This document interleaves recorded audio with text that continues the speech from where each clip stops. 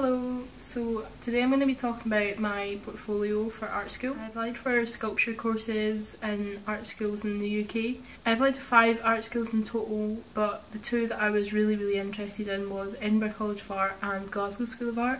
Glasgow School of Art was my first choice. I'm making this video because when I was applying last year, around October time when the UCAS applications opened, I was searching YouTube for portfolio videos and looking for people that had applied to the same art schools as me and had went through the same experience, and I wanted to see maybe what their standards were.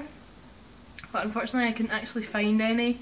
It was really difficult to find something on Glasgow School of Art or Edinburgh College of Art application process. So I thought I would make a video to try and put that out there, so people applying to any art schools in the UK have a bit more of a insight into what people are applying with. So I got accepted into both Glasgow and Edinburgh. In Glasgow I got accepted into 3rd year sculpture and environmental art, and in Edinburgh I got accepted into 2nd year sculpture. So I started working on my portfolio around July time in 2017, so I thought I'd made up my mind that I wanted to go to art school, so I thought I better start thinking about it. Was more of a panic. Me and a few friends who had decided to apply to big art schools, not really thinking that we'd really get in, but thinking we're going to really work our butts off and try and get in. So we started thinking about that in July, and it then just spiralled and it got really serious, and we started really trying to think about work that we wanted to produce and things that we might want to produce for the rest of our lives. I applied for an evening class at Glasgow School of Art, because obviously that was my first choice, which was like a portfolio preparation class. So I got onto that, and it was more tailored for first years. It was good to see how they worked, how the tutors worked, and an insight into what they wanted to see, or maybe what they didn't want to see. So that started in about September time, October time. So from there I just started making loads of experimental work.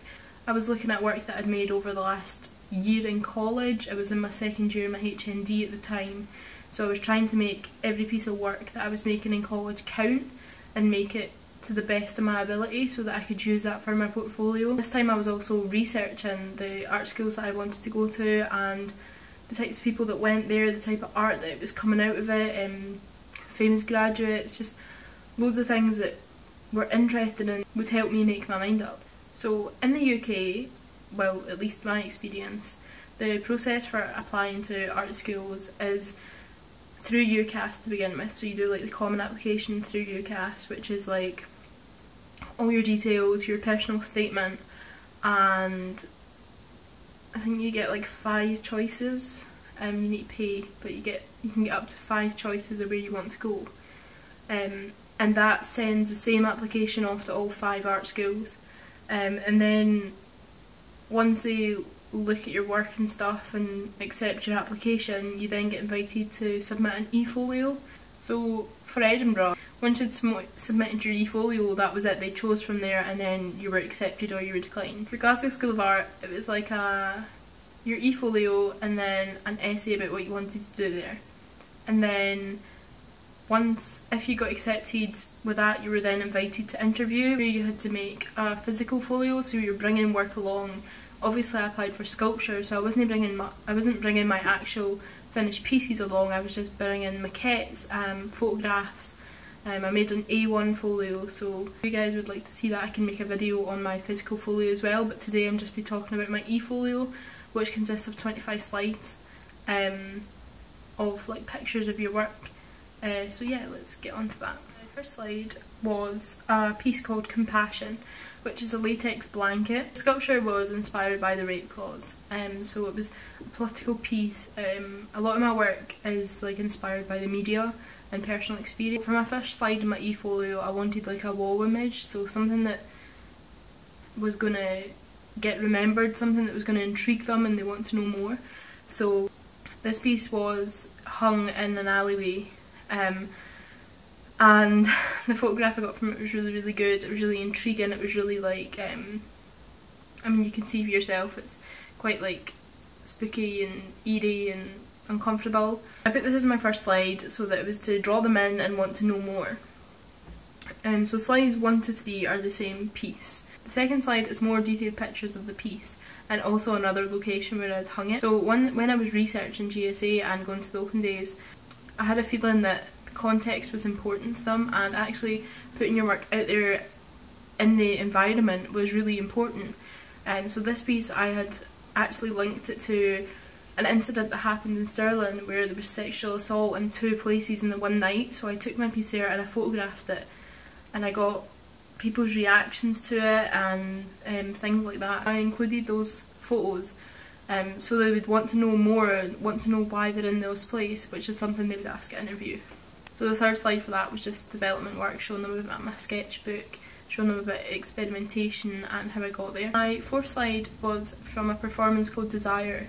It linked in with the latex from the last piece because I'd used 2 condoms, and it was to do with kind of gender and expectations and stuff. Slides 5, 6 and 7 were a piece that I had also made in my first year called Bottled It, and it was a sculpture that was inspired by Donald Trump when he signed the anti-abortion executive order, and that was something that really hit hard for me, and I was really had a strong opinion on, and I wanted to kind of get that feeling out. It was a really strong piece for my portfolio because it was something that I made with so much emotion. The materials came from my research into back alley abortions and how they use things like coat hangers and wire. In the end, I ended up crocheting wire, red wire, into small wombs, and I put them inside industrial jars to show like a representation of how many women got abortions. It was an industrial product. It was something that is reproduced again and again and again, and it was to show how many women would be affected by this.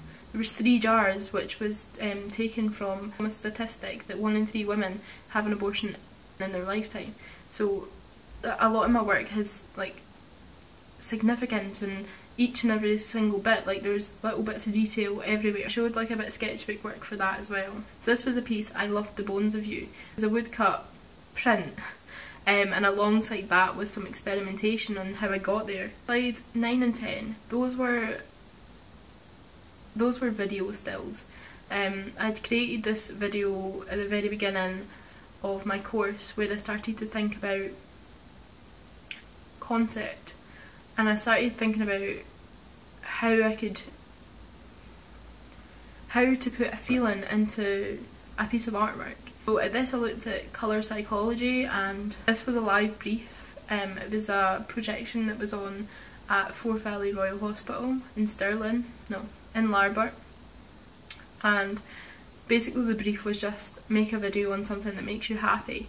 So I wanted to dive a bit further into happiness and feelings and why something made you happy, or you know what I mean, like creating that. For this piece I used a video of my horse at the time, and I thought about when I was filming was how I was feeling and how I connected to this type of animal or this animal. And when I was looking into colour psychology, I was really going for like reds and pinks, and I felt like they must have been important to this. So in the end I created colour swatches, which were the feelings that I was feeling, which were confidence, love and compassion. The kaleidoscope effect on the video created like the impression that you were immersed, like it was taken over, you were dizzy, it was just all those feelings of love and compassion, and yeah. Slide 11 was again 2D stuff to show variety in my work. So it's leading on from the last slide, so it was 3 experimentation things that I'd done in my evening class. So it was drawn from life. It was a skill that I'd brought into class. So I'd done like an ink drawing, bleach, ink and bleach, and just like a painting. It was experimental. Slides 12 and 13 were my life drawing. Now some schools want you to include life drawing. It's in the description that you must, you know, show that you can draw from life and show that you can draw the human form or whatever. Life drawing wasn't compulsory for GSA or Edinburgh, I don't think, but it's something that I'm really passionate about. It's something that I maybe don't do in my like practice, but it's something that I like to do for pleasure, and I feel that it really improves not only my drawing skills but actually how I'm thinking about things and how I'm creating, and just kind of, yeah, just, I don't know, it was just something really personal and something I really wanted to kind of include in my portfolio. In particular, one of these photos show scale, so I created this really large life drawing. It wasn't my best life drawing, but I had taken a photo of a woman standing next to it to show scale. That's another thing that I picked up at an open day. So slide 14 is again more video stills. This piece was inspired by mental health and panic attacks. It was a really quick experimental piece that I'd done at home, and I just felt like I wanted to include it to show that the kind of themes that I was looking at, and it also leads on to my next project, which is slides 15 and 16. The sculpture is called Eyes. It was inspired by mental health and how it's not just like, it's perceived as like also a mental condition. It's not something that's physical, but actually it's to do with the chemicals inside the brain. So I was looking at like the chemical makeup of the brain, and I was also looking into like self-harm. So that's how I got my material choice. So elastic bands are something that sometimes people use to recover from self-harm. So I created an elastic band brain essentially. It's just it's completely made from elastic bands. On slide 16 shows the actual presentation of the brain. It's meant to represent how they preserve vital organs in your body after you die, obviously for medical research. It was kind of like a contradiction. So it was about how people take like problems with the heart and your vital organs really, really seriously, but when it comes to the brain, it's just treated differently. Also, the name Eyes is actually the goddess of anxiety and depression, so I felt that was quite fitting. So slides 17 and 18, those were again experimental pieces that I made in my evening class. The first slide is homemade condoms. So I casted the inside of a condom and then made my own condoms from latex, which led onto a kind of performance piece with wax.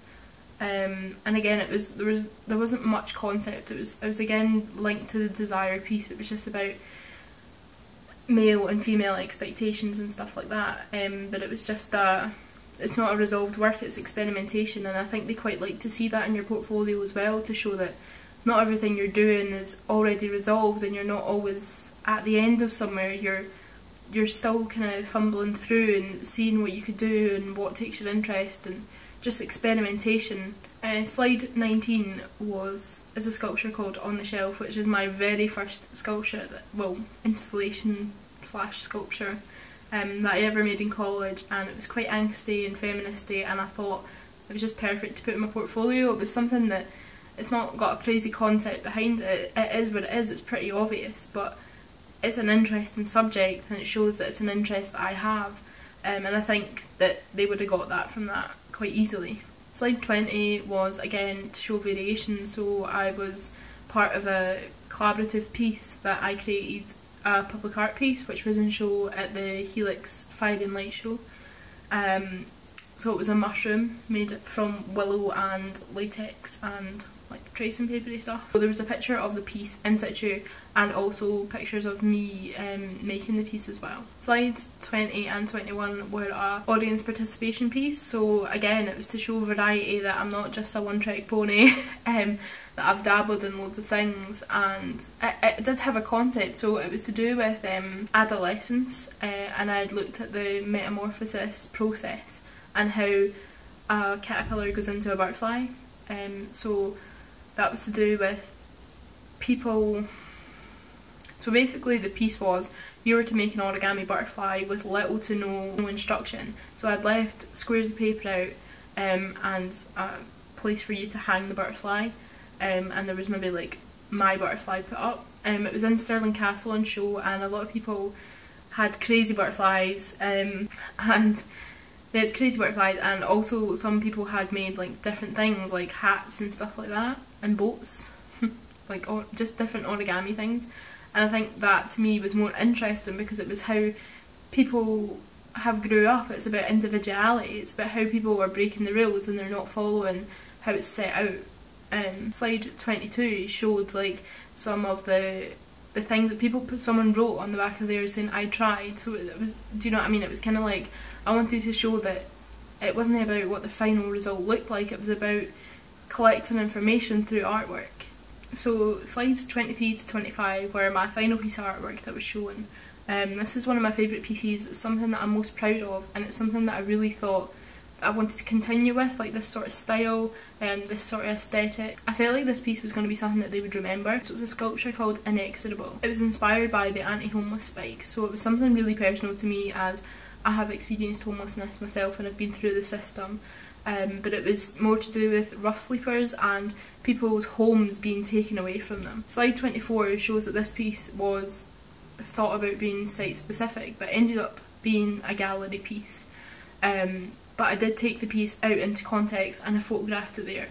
This place that I had taken it was a site where loads of homes were destroyed and people were put into the homeless system, or like basically just uprooted and moved from their homes just because this area had a bad reputation. This piece has really helped me gain loads of confidence in the art world. It's been exhibited a couple of times. Most recently it was accepted into the RSA and sold, which was fantastic but also heart destroying because it was my favourite piece of art that I've ever made so far. But luckily I still have really good photographs of it and I'm sure someone else is enjoying it a lot. It was actually taken over to America, so that was a bit crazy. The last slide was experimentation from the piece, and how I was experimenting with like creating a really fearful environment and working with rust, and also the image that actually inspired the whole piece. And I felt this triptych of photographs was really impactful, and I felt like it would really leave a dent in the person who was looking at its mind, and like I feel like it would have hit home a wee bit and just made them kind of think about the subject of homelessness and people being uprooted from their homes. So yeah, I feel like your last slide's really important. I did toy with having like the slide 23, I toyed with having that as my last slide because I felt it was a really like professional looking photo and it really showed the piece really well, but actually the final piece that I showed context, it showed where it was coming from, and it was really impactful images. So yeah, that's my portfolio. Not all the art schools were 25 slides, this was GSA. GSA's E-folio had the most of my artwork in it, so other art schools that I applied for, I maybe took a few slides out or just chose impactful images from those. If you have any questions, just comment below and I'll try and answer them. Just because it's getting to that time and it's where people are really wanting this information, so I felt like it would be really useful because it was what I was looking for last year. Let me know in the comments below what your favourite piece in my portfolio was and what art skills you're applying to. 2 tips that I have is create more work than you think you're going to need, and give yourself at least 6 months to prepare loads and loads of work and start working on putting it all together. Photograph everything you do, because even like work in progress or you doing something, you like splatting paint at a wall or a tissue that you use to wipe the paint up, like they work in your portfolio and it's really really interesting, and big art schools want to see those types of things. They want to see that you've got an eye for art, they want to see that you've got an eye for aesthetic, and you know what I mean, like sometimes like people put photographs of like a photo they've taken out in the world and it's like unrelated to all their work, but aesthetically it works, and that's important. It's how your slides are laid out, they're important. Thanks for watching. I hope I give you a nice insight into what art schools maybe expect or what people who have been accepted have submitted. Don't forget to comment below, like and subscribe, and share the video with people who you think it might help. Thank you. See ya.